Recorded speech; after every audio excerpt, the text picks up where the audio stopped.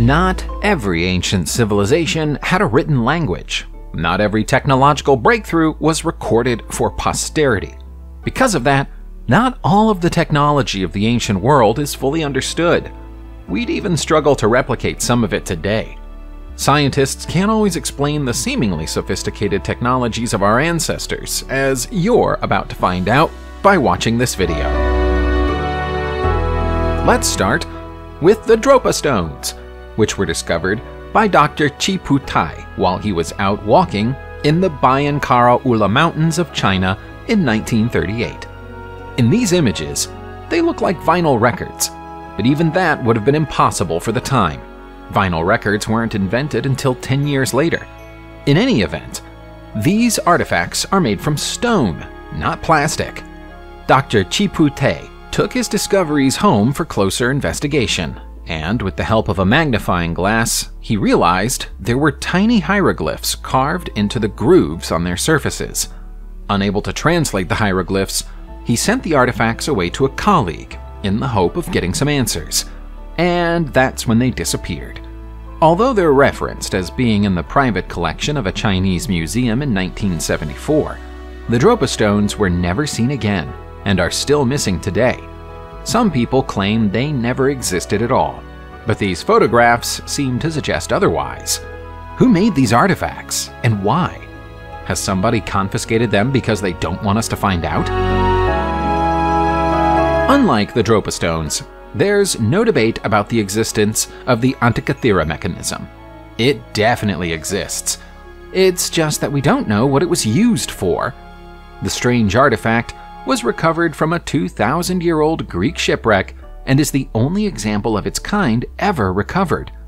While its 2,000-year stay in the sea has left it in poor condition, we can still tell that the object contains moving parts. Because of that, some people like to describe it as the world's first computer. They believe that it was a navigational device of some kind, a theory backed by the fact that some of the markings on the exterior surfaces of the artifact appear to line up with objects visible in the night sky. If that's really the case, we can draw a straight line between this and the modern GPS technology we all have on our smartphones today. Where the theory falls down is that if this is a navigational device, we should be able to find more of them on other ancient shipwrecks. That hasn't happened so far, and so the singular nature of the Antikythera mechanism makes it an enigma. While scientists haven't put forward any explanation at all for some of the items you'll see in this video, they've come up with something for the Klerksdorp spheres of South Africa. According to them, these unique-looking spheres are natural rock formations created through a process known as concretion. In short, they're asking us to believe that they were made by nature. In that case, we guess nature has decided to start manufacturing cricket balls. To date, the spheres have only ever been found deep inside South African mines. They have polished surfaces, a slightly red shade, and a seam running around their exterior in exactly the same place you'd find the seam of a cricket ball. They also contain traces of metals that can't possibly have gotten there through any normal concretion process, and their outer shell is a lot harder than their soft interior. Taken all together, that strongly suggests that they're the product of deliberate and intelligent design. Perhaps scientists would have an easier task accepting that conclusion were it not for the fact that most of the Klerksdorp spheres are almost 3 billion years old. Technology doesn't have to be ancient in order for its secrets to be forgotten. Our next mysterious technological marvel is the Marx Generator hiding in the woods of Moscow, Russia, which is also known as the Tesla Tower. As a 1970s product of Soviet engineering, it's shrouded in mystery. Here's what we know. The Marx Generator was built by the Russian Electrical Engineering Institute and overseen by Boris Yeltsin, who would go on to become president of Russia. This colossally powerful facility can generate 6 megavolt pulses and can also create electrical discharges over 600 feet long. It's thought that it was built to test the lightning protection properties of Soviet military aircraft, although that can't be confirmed because of its top-secret status. When it was fully active, the Tesla Tower could generate more electricity than every other power generation facility in Russia put together. That includes nuclear facilities. Each high-voltage pulse would last only 100 microseconds. But for those 100 microseconds, there was nothing more powerful on Earth. Rebuilding it now without a blueprint would be a huge challenge, even for the greatest scientific minds on Earth. The Saqqara Bird really shouldn't be such a big mystery. After all, it's just a tiny ancient Egyptian hand carving. What could be so mysterious about that? The answer is that its proportions are perfectly engineered to be capable of flight. If you threw this 2,200-year-old artifact off the top of a mountain, it would glide perfectly, with just the same aerodynamic efficiency as any glider we'd be capable of making today. Although the artifact has a bird's head, the rest of it looks more like a plane than anything avian. The wings are featherless, flat, thin, and tapered. The tail is square. During the 1970s, a curious group of students scaled up the Saqqara Bird to make a plane-sized replica and demonstrated that it could both fly and glide without any tailoring required. If this had been made in the past decade, we wouldn't hesitate to call it a modern aircraft. But the ancient Egyptians had no aircraft to use as reference guides when making models. Might this have been a flying child's toy of some kind? Or did the person who made this understand the basic principles of flight, even if they couldn't make a powered flying machine? The speed of change within the fields of science and technology accelerated rapidly toward the end of the High Middle Ages. The clock had already been invented, but a humble clock wasn't considered to be prestigious enough for an important public building. Having an astronomical clock was all the rage, and never was a better one built than the one in Prague. The dials on the astonishingly ornate face of the Prague astronomical clock, built in 1410, track the movement of the sun and the moon in both Old Czech time and Central European time. Legend has it that the clock was built by a mathematician named Hannes, who refused to tell the city council how he'd created such an elaborate device.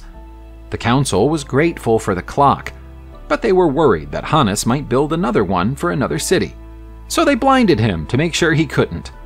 That probably isn't true, but it's a delightfully twisted myth. There's also a zodiac circle set into the face of the clock, and another circle within that is decorated with Roman numerals. As if that weren't enough, it's also surrounded by automatons that move and interact with the clock face at specific times of the day. It might be the greatest clockwork invention of all time. The existence of the Prague astronomical clock reminds us that human beings have been interested in stargazing since time immemorial. That's something that the clock has in common with Cheomseongdae in Gyeongju, South Korea, which is thought to be the oldest observatory in the world. The distinctive structure was built back in the 7th century era of the Silla Kingdom, and there are some who believe the building is full of encoded information. For a start, the Cheomseongdae is made from precisely 362 granite blocks. That's one block for each day in a lunar year.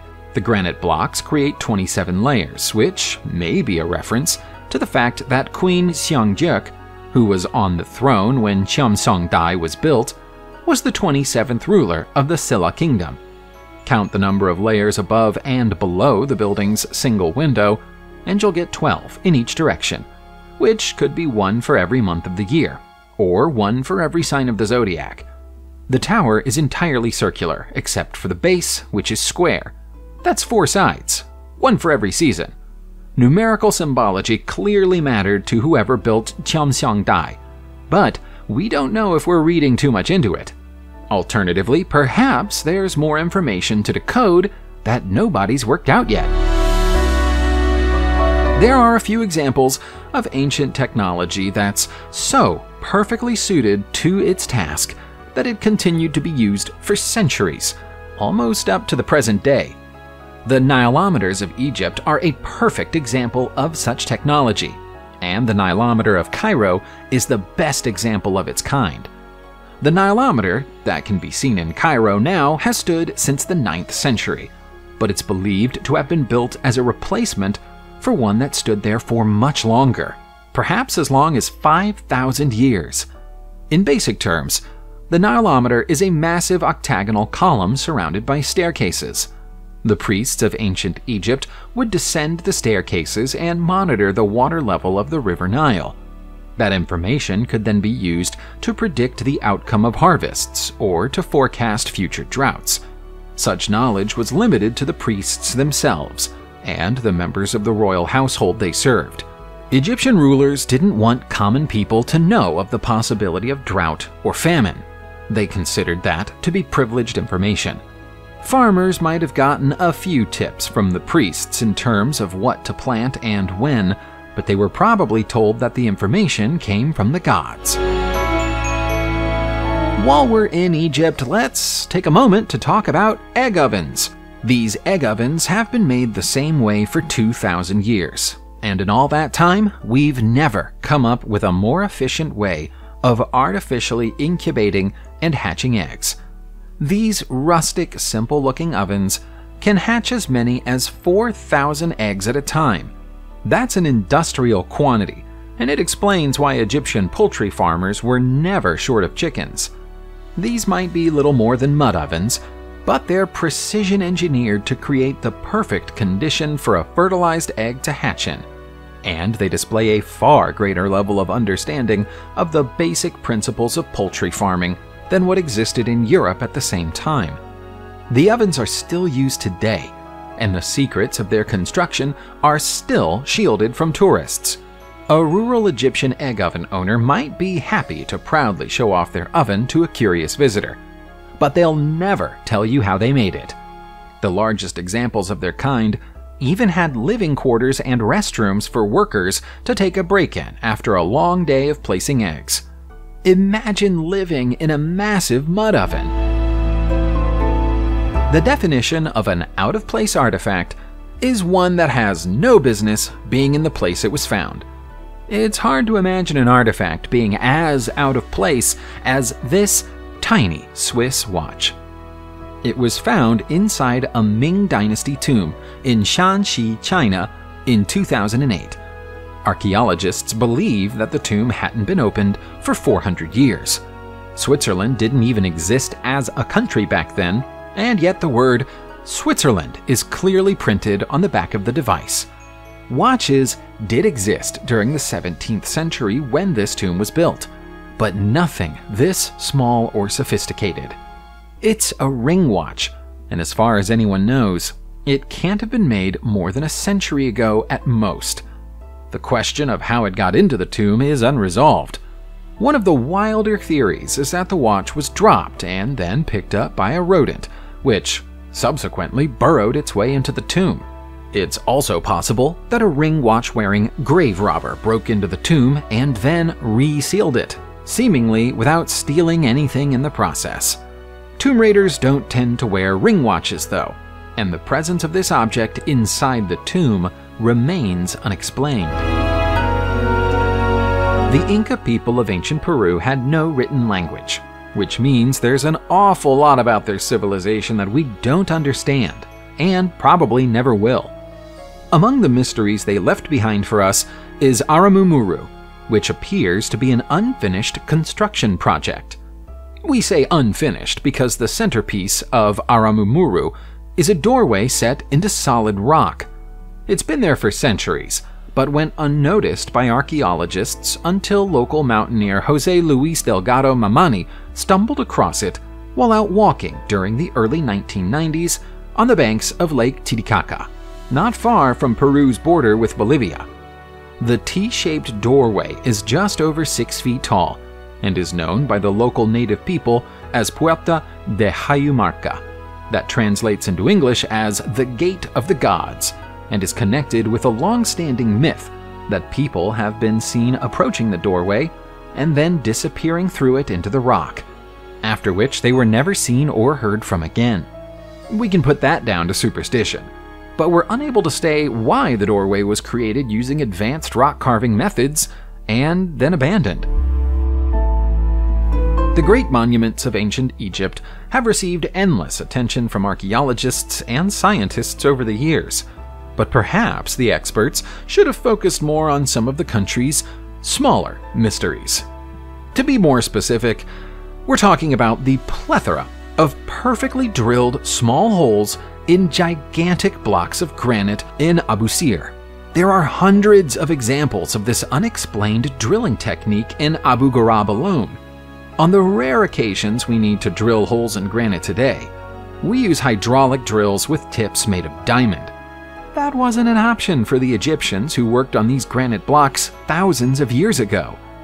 We're told that these ancient people used sand, water, and copper saws to shape and cut granite. That might explain how a granite block could be cut in two, but it doesn't even get close to explaining how such precise holes could be drilled into the surface. None of the handheld tools that are known to have been available at the time would have been capable of making these holes. The only conclusion we can draw is that the Egyptians had other stone-cutting technology at their disposal, and we have no idea what it was. Subscribe to the channel, turn on the notification bell, and enjoy watching new videos on my channel. Thanks for watching, and see you soon!